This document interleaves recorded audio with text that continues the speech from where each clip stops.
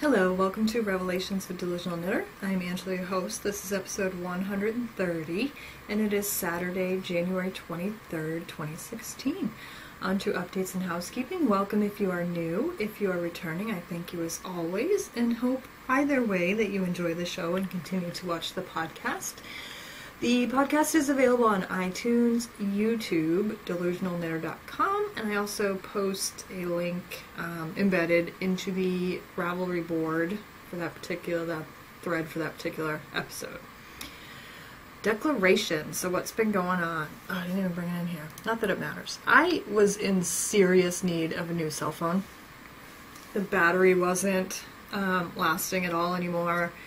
It was just super, super slow and sluggish and whatever, but I hate paying for them. And I don't really care about having a contract because I've had Verizon for I don't even know how long anymore, to be honest with you. Probably since I was like 16 years old or whenever I got my first cell phone or whatever, so a long time. So I don't really care about that because I'm not going to cancel the service or anything like that. I've always had them and I have no problem with them. It's a little expensive, but it's fine. And now I guess, back then, it used to be if you signed up for a contract, you'd get the phone for free. Now I guess they don't really do that anymore and you have to purchase the phones. So I did find, though, I wanted to try an iPhone and I like it a lot. Instead of the 6, if I got the 5S, then it was free. It was like 99 cents. But they also charge you an upgrade fee, which apparently everybody does now. Ridiculous. So even if you get a free phone, you're still gonna have to pay something, right? So whatever. So I upgraded our phones recently, and that's good. So my husband just has it for emergencies, so he has an old flip phone, but his old flip phone was old, number one, and number two, I think the screen got smashed at some point or something, so it was in pretty rough shape. So I got him a new one also, but I'm liking my phone a lot. The battery lasts like days now, and you know, it works really fast and it's really quick, and if I have to look something up, like literally my phone, it was getting so bad that I would like, if I needed to look something up, I could like click on it and then put the phone down and like go to the bathroom, come back and nope, still didn't load. It was pretty bad, so I'm very happy with my new phone. It was a little sad, but a little nice. My stepmom's mom passed away last week, and I went to the funeral because it was like an hour away, but they were in Massachusetts. But my stepmom and dad and my sisters moved down to Florida several years ago. So I got to see my stepmom, who I haven't seen in a while. I saw my sisters last year when they were up for different reasons. One was up for a wedding, one came up to see some of her friends. So I had seen them recently, but I haven't seen my stepmom since they moved, which was quite a long time ago. So although it was a sad occasion to see her, I was happy to see her.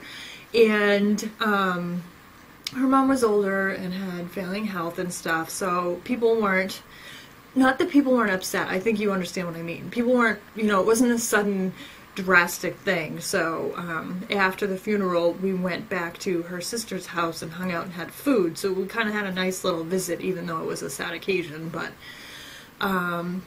what else have I been doing? I've been a little busy this past week. I had to go to the dentist for cleaning, which took forever. She was late, and then, which I don't care because I've been there before with an emergency problem, so they've been late for the next person, so that's perfectly fine. I'm not upset about that. But then she did the cleaning.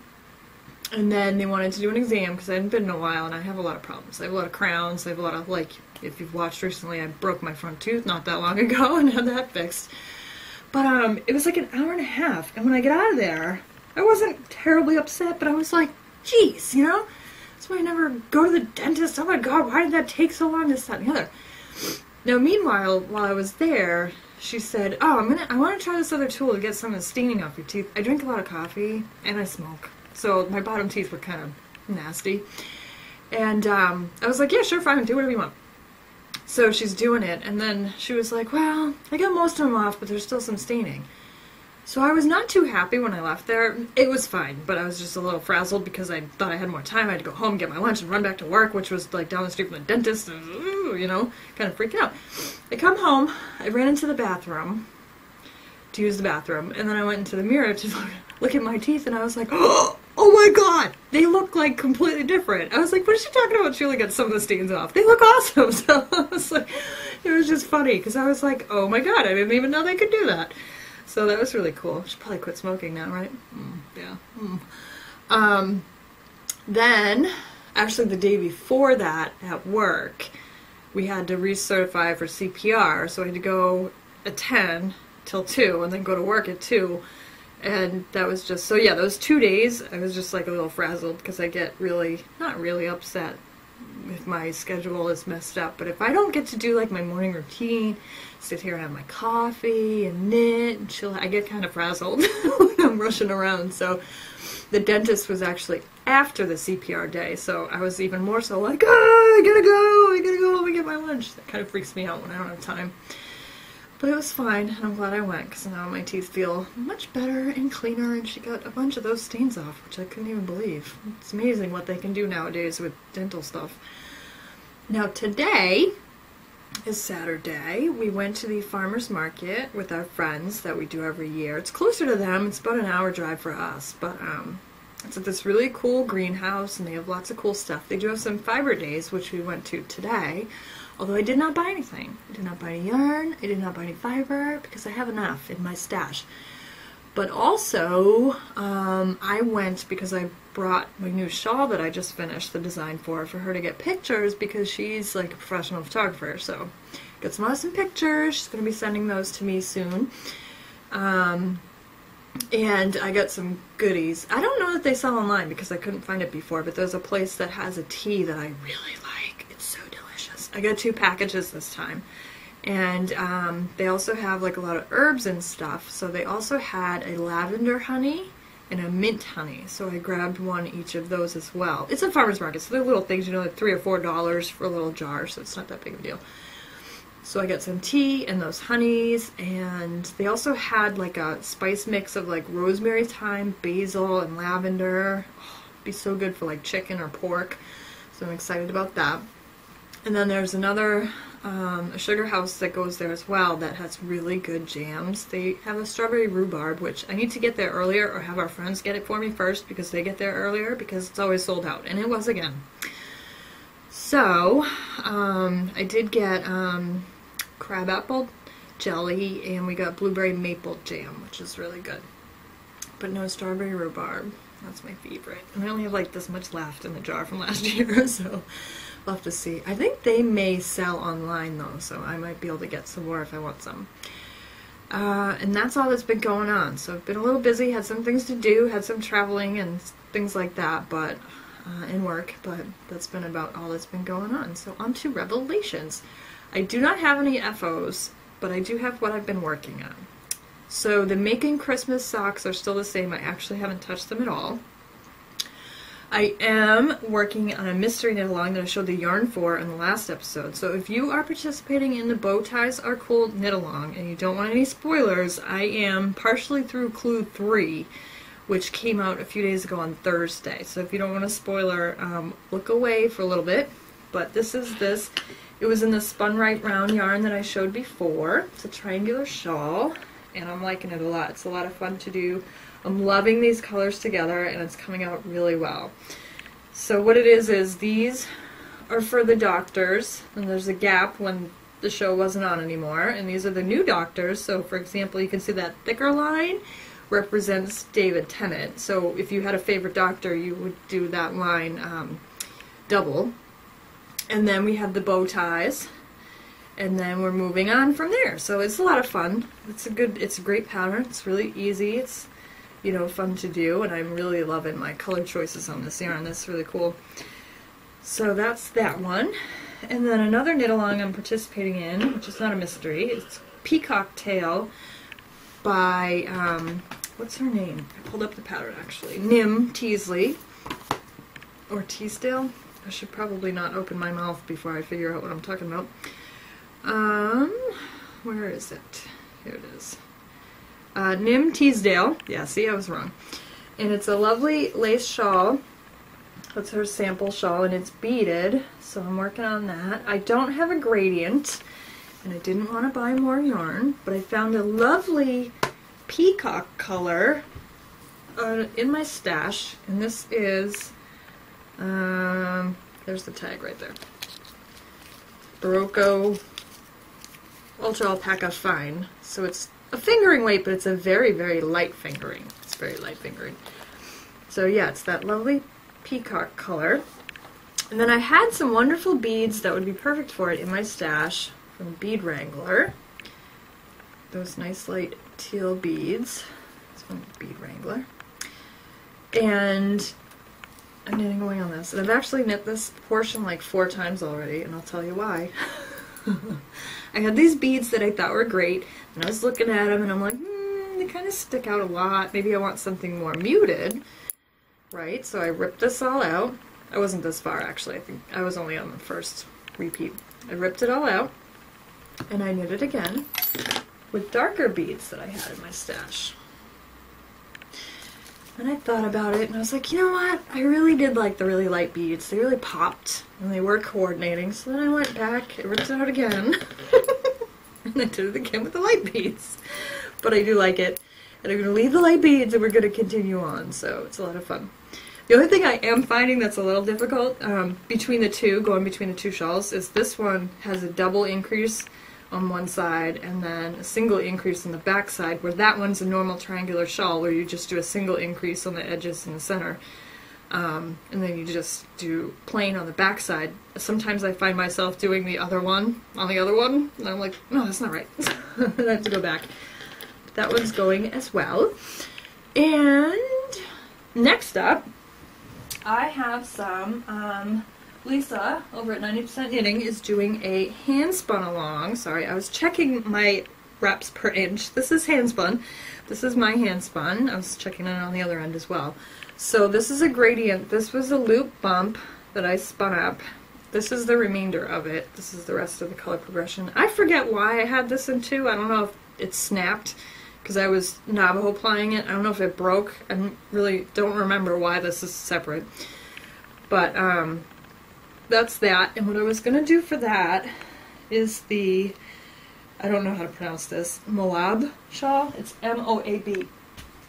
Because it was specifically designed for hand spun, which may have different gauges and yardages. So it's kind of one of those, I don't even know what they're called, but the shawl where you can stop at any point or stop at a certain point and not run out of yarn if you have a yardage issue. So that's that shawl, and that's what I'm going to knit that up in, because that one it's kind of a fingering, but it's pretty thick. Like towards the end, I want to say it's almost worsted, but with my reps per inch, it's really not. It's more like a sport, but it looks like worsted, so we'll see how that goes. But I might even have to start it on a smaller needle and then graduate up to a larger needle towards the end to keep the gauge consistent, but it is a shawl, so it's not a huge deal. It'll be fine. And on that note, just to let you know, if you've watched the podcast before, I'm sure you already know this, but I love knitting shawls. I never wear them. There's a couple I have worn before. Hitchhiker. I used to wear the, actually, it's not that I don't ever wear them, period. I used to wear them when I worked in manufacturing, and I was a supervisor or the engineer's assistant, because I would be dressed in business casual, and then those were appropriate. Now that I work for the police department and I wear a uniform, what am I going to do with a shawl? Number one. Number two, if I'm not at work wearing a uniform, you're looking at my wardrobe right now. So, although to be honest with you, I would wear my bow ties are cool Doctor Who shawl with this hoodie. I would totally do that. That would be fine. That's just funny because I love knitting them. Rarely wear them. I need to find people to gift them to, I guess. I don't know. That's it for Revelations. We'll skip over the whips because I haven't touched anything else. String theory, I have nothing, but that's not entirely true. If you remember in the last episode, I showed you that Godric's Hollow from Into the World. I don't know if I mentioned it on that episode, but I wanted to do it as a gradient. I wanted to break up the colors and do a gradient yarn. Yesterday, I split up all the colors into fiber, and I started spinning it. Yay! So I'm aiming for fingering. So I'm spinning it pretty thin because then I'm going to Navajo ply it to maintain the gradient. And so that's going to be a while before you see that one finished. But I did break up the yarn. I don't have it all to show you because it's kind of lying over here in the chair, but like here's all the yellows that I split up. It didn't fit back in the bag. By the way, when you pull fiber out, it does not fit back in the bag. This was the gray, so I have a bunch of these. Then this one was kind of what I was going to use as the transition from the gray to the yellow. The way the fiber was dyed, all of this stuff kind of just kept going. Like it would be like this, and then like that, and then like the yellow, so I really had to break them up a lot. But that's what I'm going to try and do and see if that works out as a gradient. And that's it for spinning. Sorry about that, I should have pulled that over earlier, but yeah, it's all draped over the chair over there so that it doesn't get all squashed. Scrolls. I'm not going to do a book review for this episode. I have 2 more books from Cooperative Press to review, but I will save those for future episodes because we left the house today for the farmer's market around 10, and we just got home a little while ago at 6, I think, and now it's 7:30, so, yeah, I'm not doing a book review today.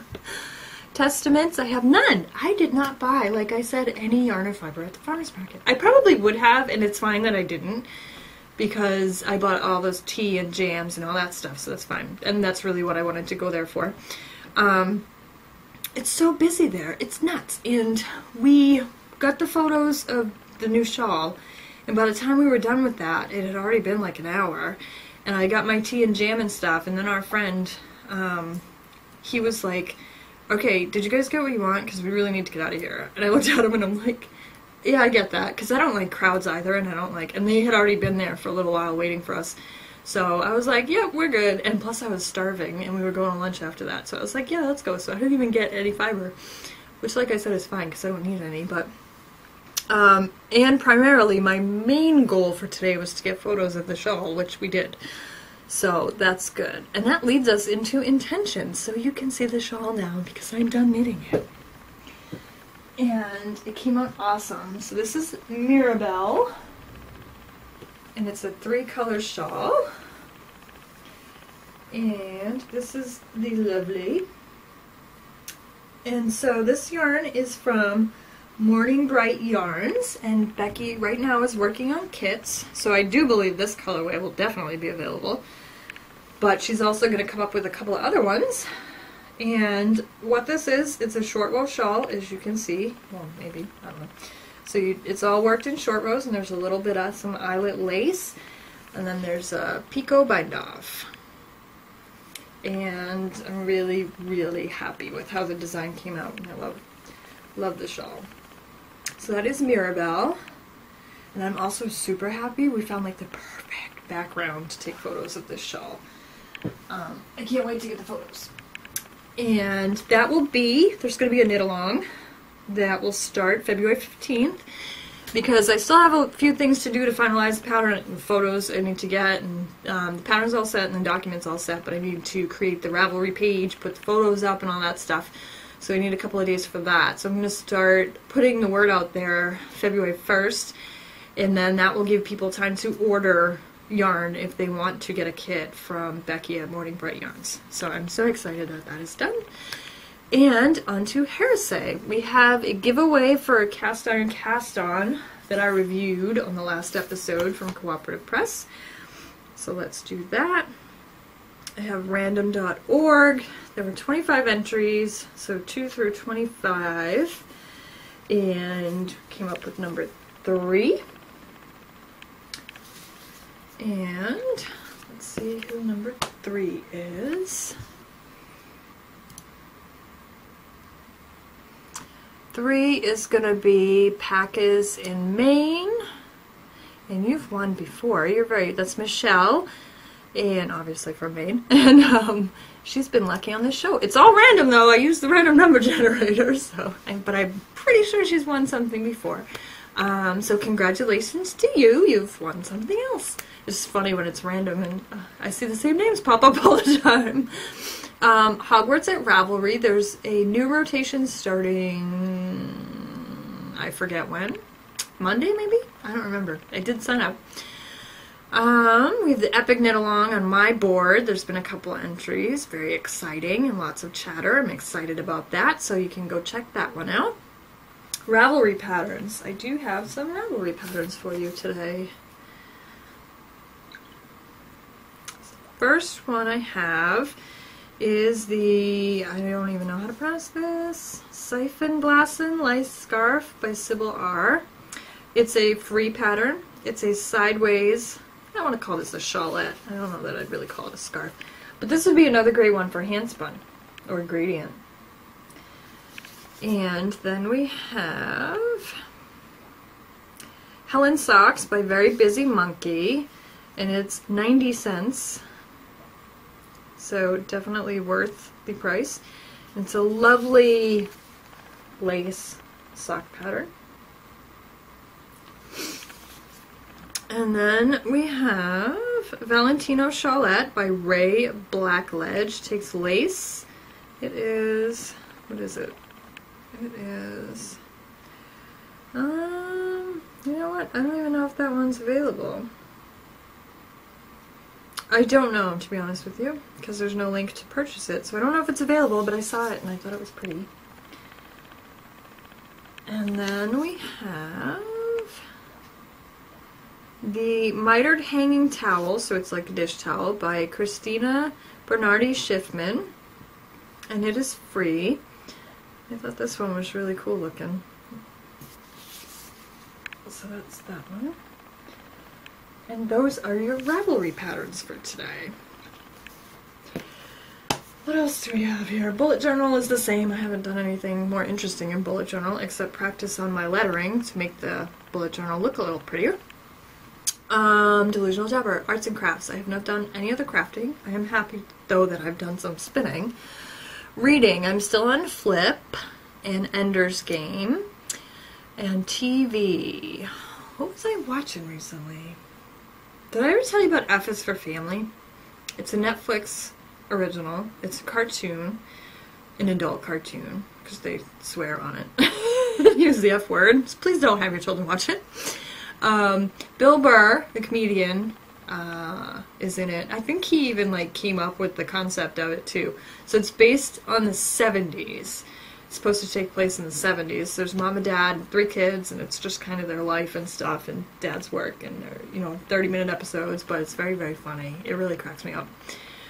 I think that might be it for this episode. I can't think of anything else. So the shawl was the main hurrah for recently. I blocked it, so I'm really excited about that and got photos. That's important. And I think that might be it for this episode, because I don't think I have anything else to tell you about. I've been working, and that's about it. Unfortunately, I do not have a fabulous title or story for this episode. It's just been the normal, regular stuff at work. Although I was laughing with my husband. His uncle is one of those that says, you know, Jesus, Mary, and Joseph, when he gets upset. I had an older gentleman on the phone calling in about his granddaughter, and he kept saying, Jesus, Mary, and Joseph, what is going on in here? And I was trying so hard not to laugh. And I was telling my husband about it, and he's like, did you, Uncle Jimmy? Like, it's just funny. But, it's just, I don't know why that just cracked it. Oh, it just cracks us up when he does it. But, yeah, when that guy was doing that on 911 on the phone, I was trying so hard, I was like, I had to pull the phone away from my head, and I was like, oh God. You know. I will probably not title the episode Jesus, Mary, and Joseph, but it was funny. And, that's about it. We haven't gotten any more snow here, but it's been frigid. Really frigid. Actually, when we left our friend's house, which, like I said, is like an hour away, it was snowing like crazy and really windy. So they actually like kicked us out, which was fine, but they were like, we were hanging out at their house doing some stuff after we went to lunch, and they were like, you guys really should go home now, because it's like a blizzard out there. And we looked outside and we were like, oh jeez, because at first it wasn't supposed to snow, then it was supposed to be flurries, then it was supposed to be a foot, then it was supposed to be nothing, so we didn't know, so we just went out there anyway, and it wasn't snowing for a while, and then we were sitting having coffee, and yeah, it started snowing like crazy, so we left there, and it was only snowing for about like 20 minutes or half an hour from the ride, and here we got nothing, which is fabulous because I don't want any of it, but that's it. So I hope you're staying warm if you're in the colder climates, and knitting and spinning and having a great time. And happy knitting and spinning.